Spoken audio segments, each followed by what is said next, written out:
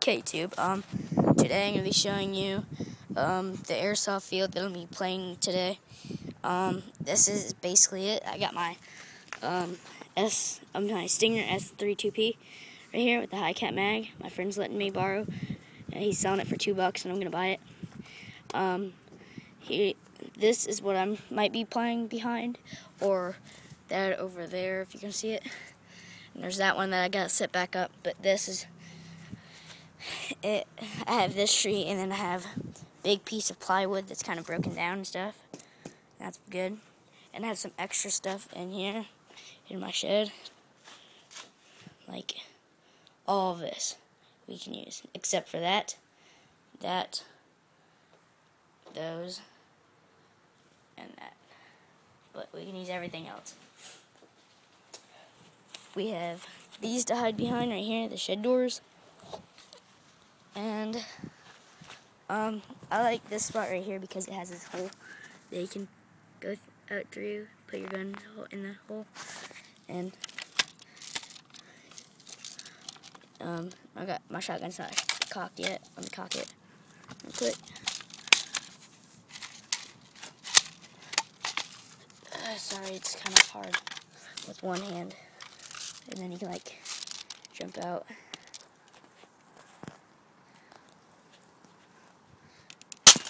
And shoot.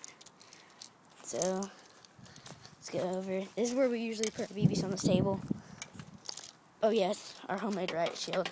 This is a skim board that's old. Here's this other fort. It's pretty good because you have a lot of running space.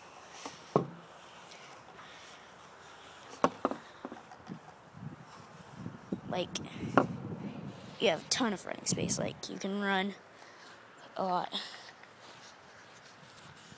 Let's go over here and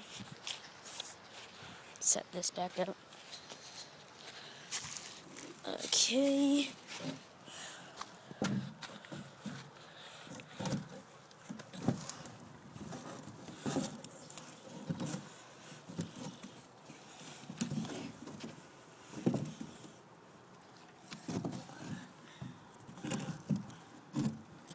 That goes like that. Another riot shield. Let's see.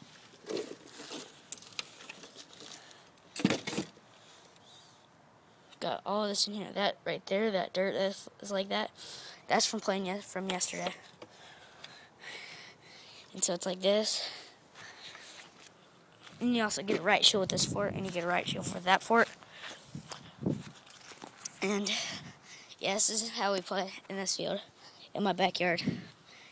So yeah, my backyard's pretty big. I would say it's about 1,000 feet all the way across, but like in total, probably, let's see,